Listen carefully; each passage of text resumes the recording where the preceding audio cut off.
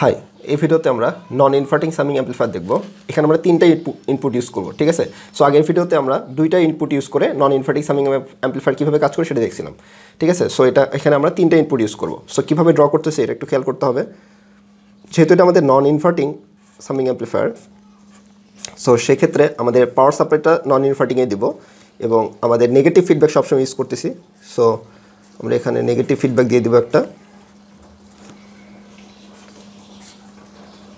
ঠিক আছে। এটা হচ্ছে আমাদের নেগেটিভ ফিডব্যাক, এটা হচ্ছে ফিডব্যাক রেজিস্ট্যান্স RF এবং এটা হচ্ছে আমাদের R1।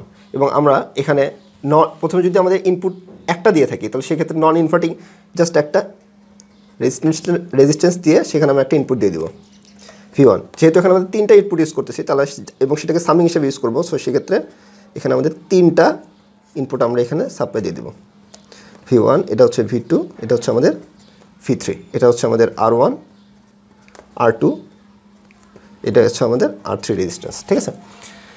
আর এই পাশে আমরা আউটপুট নিচ্ছি। তাহলে এইটা কীভাবে সামিং হিসেবে কাজ করে সেটা এখন আমরা দেখব, ঠিক আছে। তো আমরা আগের ভিডিওতে ইতিমধ্যে বর্ণনা করছি যে যেহেতু এখানে তিনটা ইনপুট আছে তাহলে এখানে যদি সাপোজ আমাদের ভোল্টেজটা V+ হয়, ঠিক আছে, এটা যদি ভোল্টেজ এই পয়েন্টে ইনপুট দিচ্ছি আমরা, তাহলে আমাদের আউটপুট ভোল্টেজটা কীরকম আসতেছে। আউটপুটটা আমাদের এটা একটা নন ইনভার্টিং অ্যাম্পলিফায়ার, ঠিক আছে। সো আমাদের আউটপুটটা আসবে হচ্ছে 1 RF ডিভাইডেড বাই, আর এখানে আমরা RA ধরে নিই যেহেতু 1 আছে, তাহলে RA ইন্টু এই যে ইনপুট যে ভোল্টেজটা, ইনপুট আমরা কোথায় দিচ্ছি ইনভার্টিংয়ে, নন ইনভার্টিংয়ে ইনপুট দিচ্ছি, সেই ইনপুট ভোল্টেজটা V+, তাহলে হচ্ছে V+। তাহলে আমাদের এই V+ এর মানটা বের করে এখানে বসিয়ে দিলে আমাদের কাজ শেষ, অটোমেটিক্যালি চলে আসবে, ঠিক আছে। এখন আমাদের V+টা বের করতে হবে। আর আমরা জানি এখানে যেহেতু অনেকগুলো ইনপুট, এখানে তিনটা ইনপুট ইউজ করতেছি, তাহলে সেক্ষেত্রে প্রথমে আমরা সুপারপজিশন থিওরেম এখানে ইউজ করবো। সো V+টা আমরা প্রথমে একটা সোর্স আমাদের একটা ভোল্টেজ অ্যাক্টিভ থাকবে এবং V2 এবং V3টা 0 হয়ে যাবে, ঠিক আছে। আবার V2 অ্যাক্টিভ থাকবে, V1 V3 0 হয়ে যাবে, আবার V3 অ্যাক্টিভ থাকবে, V1 V2 0 হয়ে যাবে। তাহলে যখন V1 অ্যাক্টিভ থাকবে সেটাকে ধরলাম হচ্ছে V1+, এই দুইটা তখন 0 থাকবে, এটা V1++, আরেকটা যখন V2 অ্যাক্টিভ থাকবে V2++ V3+, এই তিনটার মান বের করে এটার মান বের করবে, তিনটা মান বের করে যোগ করে এখানে বসাই দেবো, তাহলে কাজ শেষ। তাহলে আমরা এখন সুপারপজিশন থিওরেম অ্যাপ্লাই করবো, ঠিক আছে। তাহলে যখন V1 অ্যাক্টিভ থাকবে তখন আমাদের সার্কিটটা জাস্ট এরকম সার্কিট হবে, ঠিক আছে। এটার বাদ সো এটা যখন V1 অ্যাক্টিভ থাকবে তখন দেখা যাচ্ছে এখানে V2 এবং V3, এই V2 এবং V3টা আমাদের 0 হয়ে গেছে, ঠিক আছে। R2 এবং R3 রেজিস্ট্যান্স ছিল সেটা এটা 0 করে দিলাম, তাহলে এটা অ্যাক্টিভ থাকবে, সেক্ষেত্রে আমাদের V1+। এই তাহলে আমাদের এই V1+টা কত আসতেছে, V1+ আমাদের আসবে হচ্ছে R2 parallel R3 divided by আমাদের voltage divided rule R2 plus R3 divided by R2 parallel R3 divided by R1 plus R2 parallel R3 into আমাদের V1, ঠিক আছে। ভোল্টেজ ডিভাইডেড রুল ইউজ করলাম, এই যে এটার অ্যাক্রসে যদি ভোল্টেজ নির্ণয় করতে তাহলে এটার অ্যাক্রসে ভোল্টেজ নির্ণয় করবে, তাহলে R2 parallel R3 divided by R1 plus R2 parallel R3 into V1 voltage divided rule use করলাম, ঠিক আছে।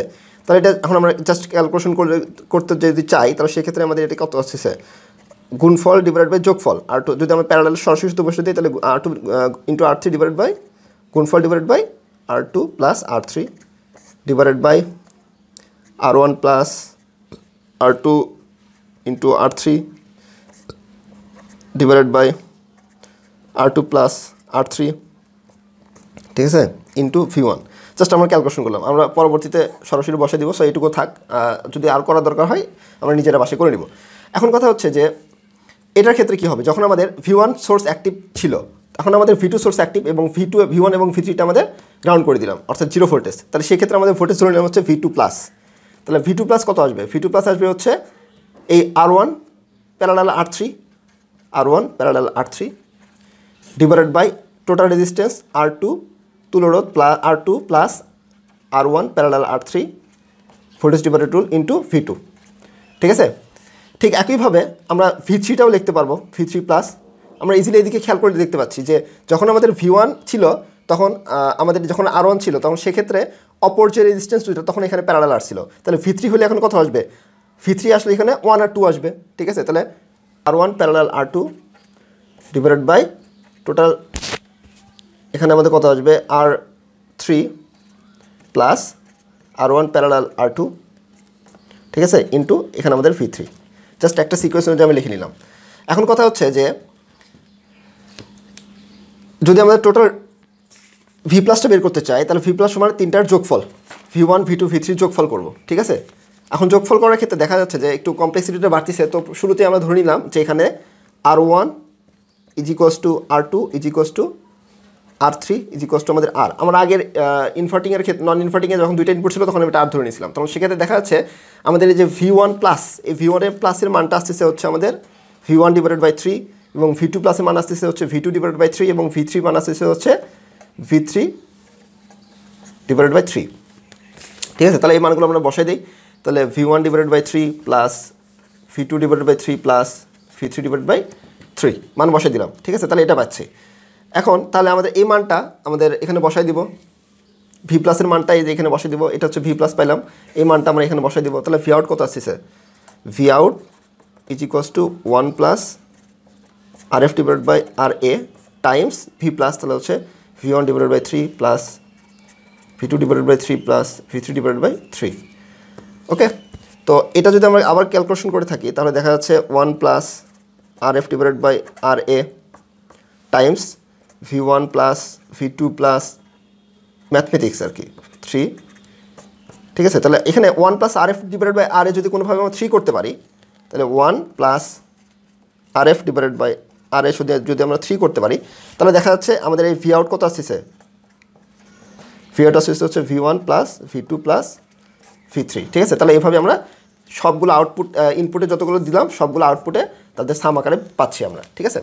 যতগুলো সোর্স দিয়েছিলাম সবগুলো সাম আকারে আমরা পাচ্ছি। তো এভাবেই আমাদের নন ইনভার্টিং সামিং অ্যাম্পলিফায়ারটা কাজ করে। মানে এই নন ইনভার্টিং সামিং অ্যাম্পলিফায়ার একটা অসুবিধা আছে, ঠিক আছে। দেখতে পাচ্ছি যতই আমরা এখানে ইনপুটটা বাড়াচ্ছি তত কমপ্লেক্সিটি বাড়তিছে, এবং আমাদের নন ইনভার্টিং সামিং অ্যাম্পলিফায়ারের চাইতে আমাদের ইনভার্টিং সামিং অ্যাম্পলিফায়ার বেশি উপযোগী। কেন উপযোগী সেই কারণটা আমরা দেখে নিই। কারণ হচ্ছে যে যখন এই দেখা যাচ্ছে V1 শুধুমাত্র একাই অ্যাক্টিভ আছে, সেক্ষেত্রে আমাদের ভোল্টেজটা ছিল হচ্ছে V1 প্লাস, ঠিক আছে। একটা নির্দিষ্ট সোর্স যখন অ্যাক্টিভ ছিল তখন হচ্ছে V1 প্লাস। এই V1 প্লাস যখন অ্যাক্টিভ আছে তখন দেখা যাচ্ছে এখানে শুধুমাত্র V1 এবং R1 ইকুয়েশনের মধ্যে নাই, V1 এবং R1 শুধুমাত্র ইকুয়েশনের মধ্যে দেখা যাচ্ছে যে এরা তো শর্ট করে দিয়েছিলাম, এরা তো জিরো করেছিলাম, তারপরেও এই R2 এবং R3ও এখানে আমাদের এই ইকুয়েশনের মধ্যে দেখা যাচ্ছে, ঠিক আছে। এরাও ভূমিকা রাখতেছে ইকুয়েশনে, ঠিক আছে। তো সেক্ষেত্রে এরা শুধুমাত্র এখানে যখন আমাদের দরকার ছিল V1 প্লাস একাই কাজ করবে, কিন্তু না, সেখানে R2 এবং R3ও এখানে কাজ করতেছে। সো এটা একটু সমস্যা, ঠিক আছে। সো কিন্তু আমাদের যখন নন ইনভার্টিং সামিং অ্যাম্পলিফায়ার ইউজ করছিলাম তো সেক্ষেত্রে আমাদের এই সমস্যাটা ছিল না। যখন আমাদের V1 অ্যাক্টিভ ছিল তখন V1 এবং R1 শুধুমাত্র এখানে কাজ ছিল, এবং ইকুয়েশনটা আমি দেখলে বুঝতে পারবো। তখন শুধুমাত্র V1 এবং R1 ছিল। যখন V2 নিচ্ছিলাম তখন V2 এবং R2 ছিল, অন্য কেউ ছিল, R1 এবং R3 সেখানে আসতেছিল না। কিন্তু এখানে আবার সমস্যাটা দেখা দিচ্ছে যে যখন আমরা V1 নিচ্ছি তখন দেখা যাচ্ছে V1 প্লাস যখন একাই থাকার কথা ছিল তখন সেখানে R2 এবং R3 এখানে কাজ করতেছে। সো এটা একটা প্রবলেম, ঠিক আছে। সো এক্ষেত্রে দেখা যাচ্ছে যে সমস্যা সৃষ্টি হচ্ছে এবং কমপ্লেক্সিটিটা বৃদ্ধি হচ্ছে। সো সেই জন্য আমরা এখানে ইনভার্টিং সামিং অ্যাম্পলিফায়ারটা বেশি উপযোগী নন ইনভার্টিংয়ের চাইতে, ঠিক আছে। সো নেক্সট আমরা অন্য টপিক নিয়ে আলোচনা করবো। Thank you.